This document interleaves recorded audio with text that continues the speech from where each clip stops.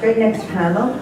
We're going to start to talk about visions for the future. We've sort of set the context for you. We've heard from Kirk Spalding on the environmental side. We've heard examples from other cities around the world. And now we want to talk about visions for the future. So we've invited three speakers for this panel. And we basically wanted to hear from multi-generational family-owned businesses. So they have been in business before the harbor started its revitalization. So they have a long-range perspective. These companies also are on the cutting edge of what the future is for Boston Harbor. So let me just very quickly introduce, I'm going to cut the intro short because I want you to hear what they have to say. You don't need to hear me, you should hear them. Roger Berkowitz, the president of Legal Seafood. Scott Haggerty, the general manager of Boston Towing and Transportation Marine Construction Company. And Al Sinella, who's the general manager of Boston Harbor Cruises. We're going to go in alphabetical order. We're going to talk a little bit about what their family businesses are and what their vision is for the future of the 21st century. Okay, Roger? Thank you, Vicky. You have my microphone? I'm just kidding. I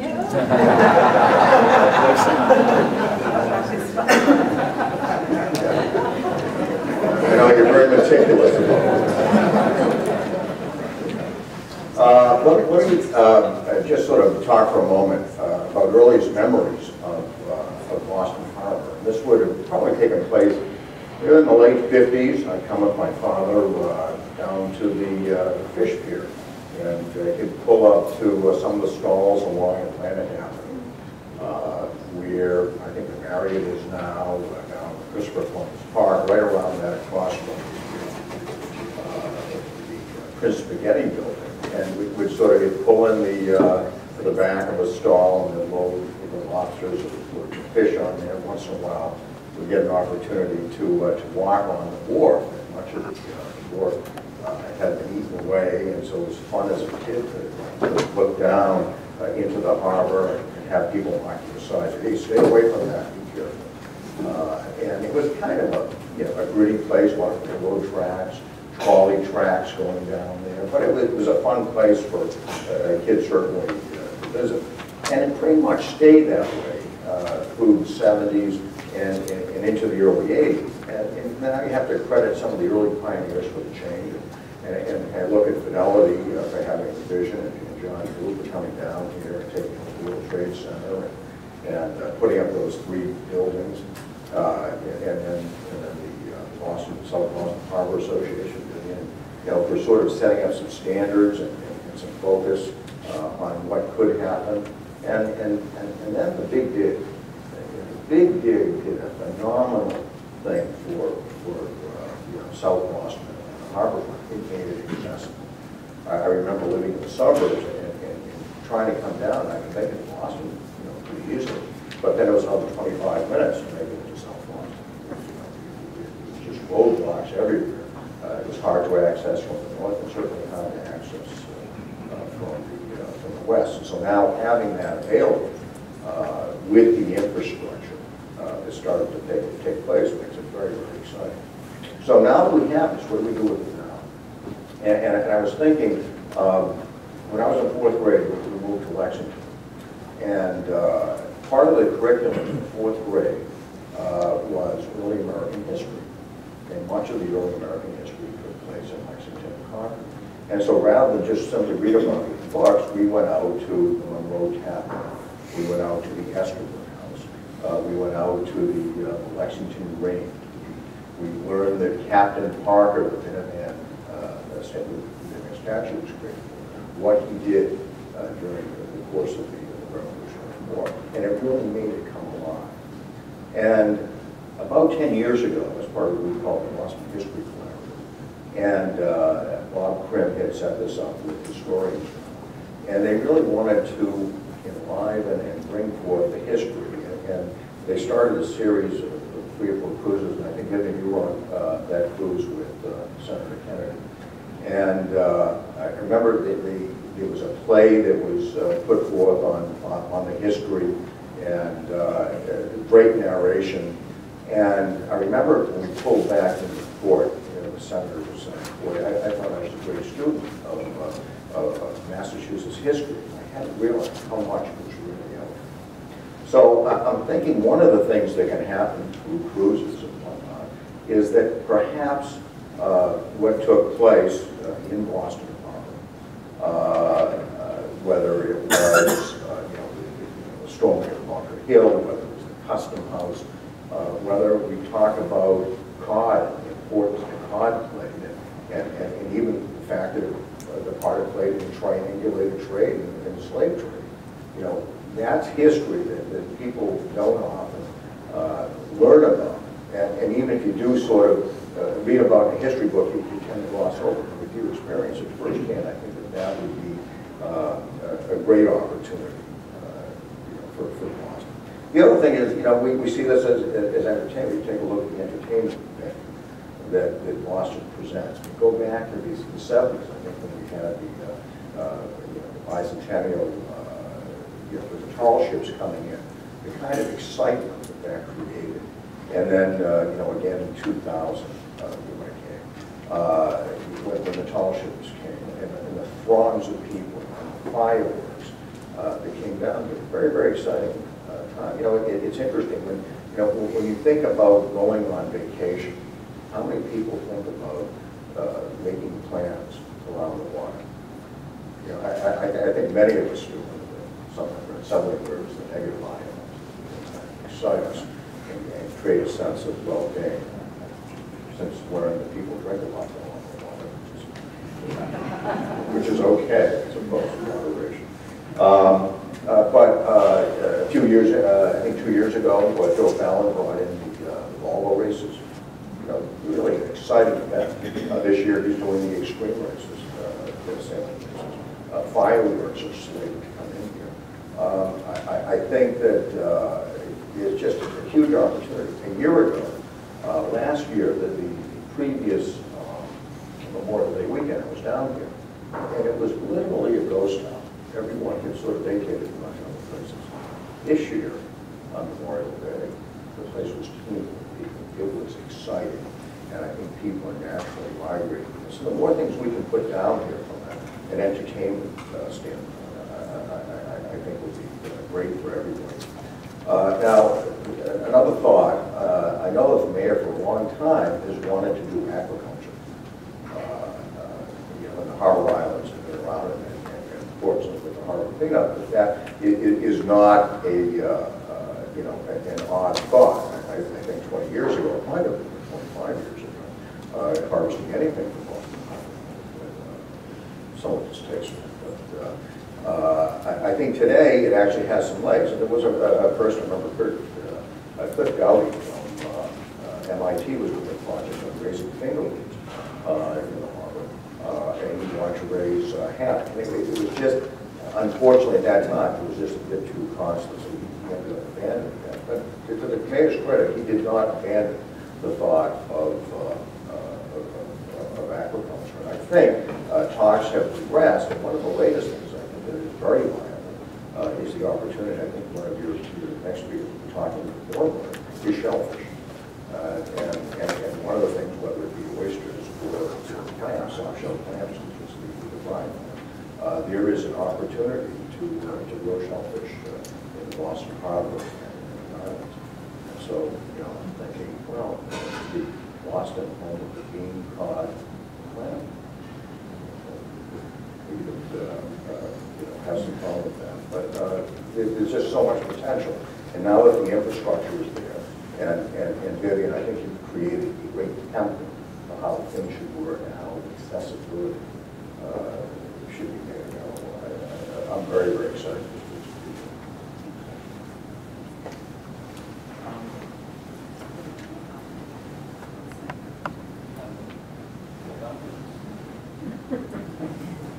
I do this all the time. I'm Scott Hagley from Boston Towing and Transportation, and I am a fourth generation family member of the Rheinauer Transportation Companies out of New York. I'm a displaced New Jersey resident. 2.5 years ago, I moved up here with my family to take over the marine construction aspect of our operations up here. We're family companies. We have our main office out of Staten Island, New York, and we founded Boston Towing back in 1932. My great-grandfather founded it, and it's evolved into, again, a family company. One of those companies is Sinesco Marine on Rhode Island as well. So I represent us now at our Boston, first family member to come to Boston. So I'm kind of fresh eyes on the harbor, and I'm certainly involved in the harbor every day. We work out of East Boston. And as far as the future holds for what I'm seeing going on, I'm a member of the Boston area. Our East Boston yard is one of the oldest yards in the country. It's called the Donald K. Shipyard. And we are currently rehabilitating that yard and keeping it as a full-service marine yard. And there's a lot of potential in what we're doing on the East Boston side. It's kind of interesting. I met Michael before the meeting here, and I've done a lot of work in New York. So seeing the parallels between what's going on in New York and Boston Harbor is very interesting. I see East Boston as an evolving Hoboken, New Jersey, and hope to see that happen somehow or another. We have development opportunities on both sides of the river, but our East Boston yards are very interesting opportunities. So we continue to develop and evolve with what's going on with the harbor and make it accessible for industry as well as future potential. And there's just so many things to talk about with multiple companies. I mean, when it comes to green energy operation, we've actually talked with Cape Wind to take interest in developing wind turbines and doing the towers out of our Rhode Island location. But I don't want to get involved in those things considering what you can focus on Boston Harbor. So that's pretty much. Well, my name's Allison with Boston Harbor Cruises, and I'm fourth generation with the company, and we've been in Boston Harbor for 85 years. So I have a unique perspective in that my family has always been literally dependent on Boston Harbor and its development. And if you were fortunate enough to be there last night, we saw photographs from 1975 all the way through to the present day that really demonstrated the most important changes to my family that the harbor has seen. And it would really be remiss if we didn't mention them and say thank you, because almost all of the people in this room were instrumental in those things.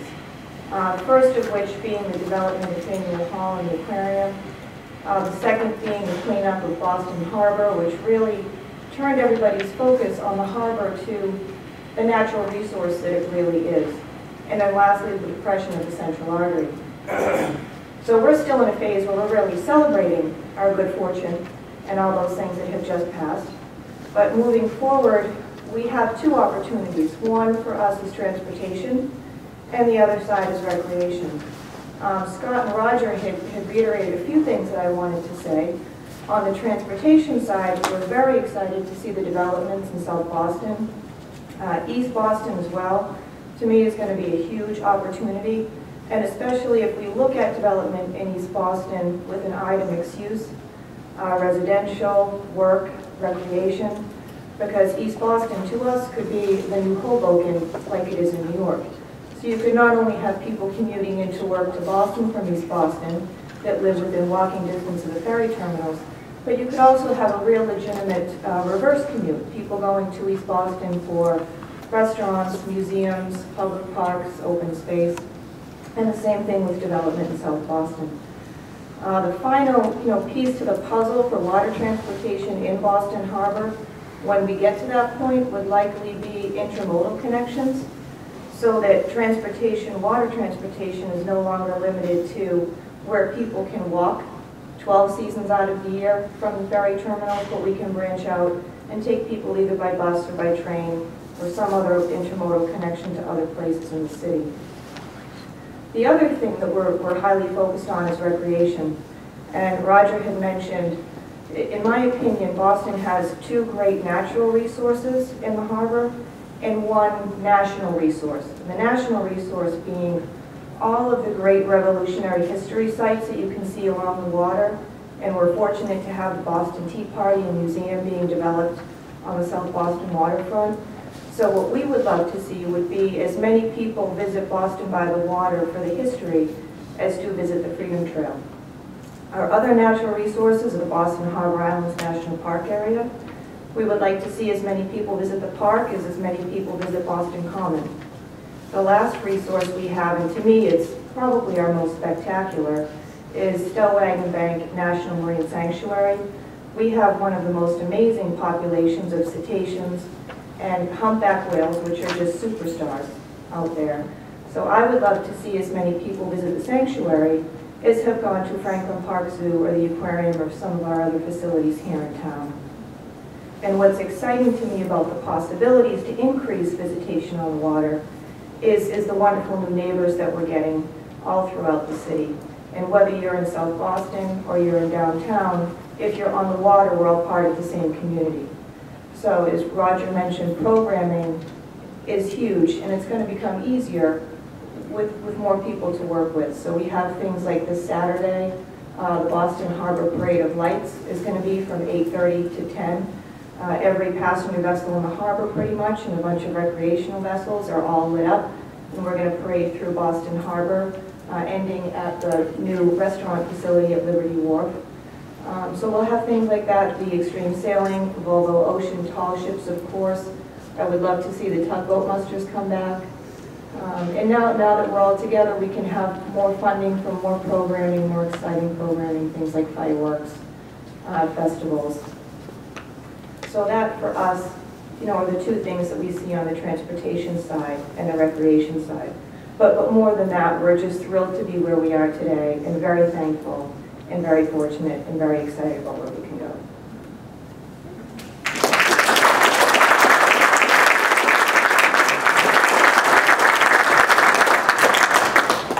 Take a couple of questions before we go into the break, and they've agreed to stay for at least a few minutes longer, so you can ask them questions one-on-one during the break. But any general comments or reactions? Oh, come on. I know all of you in this audience. There are no shy ones. Yes, please. Oh, yes. I'm from the Back River Watershed Association, and I love an exciting harbor. Anything on the water, whether it's frozen or not, I'm there. And there's something about connecting with water that I think is so fundamental with human beings. But as I hear the excitement about the development, I've taken many cruises, I've seen the whales, love the activity on the harbor, come in on personal boats to enjoy the scenery.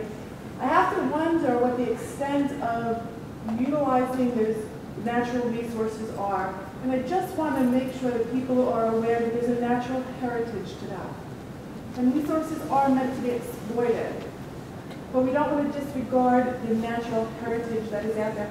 The Boston Harbor is an ecosystem, and things live there. And I hope that we find the balance of respect for that environment. When I first got the notification about this meeting, Boston Harbor has been dramatically cleaned up. I hit Boston in 1980. But we're dealing with issues on the South Shore with the herring run that's being impacted by development. And I bring that to your attention because perhaps the next step in looking at the Boston Harbor is to step one level out and see what feeds the harbor from an ecological standpoint. So the respect for the natural heritage can provide the sustainability, the utilization of the natural resources. Thank you. Excellent point. Thank you so much. So the idea of looking just beyond the inner harbor of Boston Harbor to remember our national heritage and that much of what happens in natural